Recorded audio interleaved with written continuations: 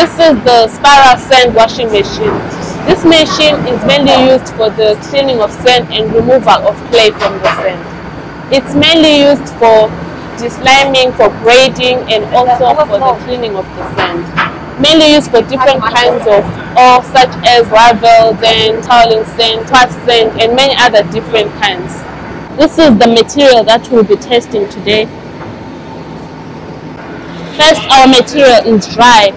That's why we first have to add water to it before we add it to the feed. And after adding it to the feed, it mixes with water, we make slurry. After then, it will go to the spiral machine.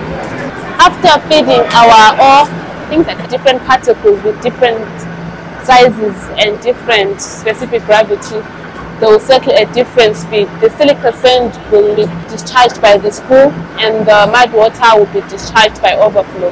Sand washing spiral machine is mainly used in mining, sand washing plants, and many other different areas.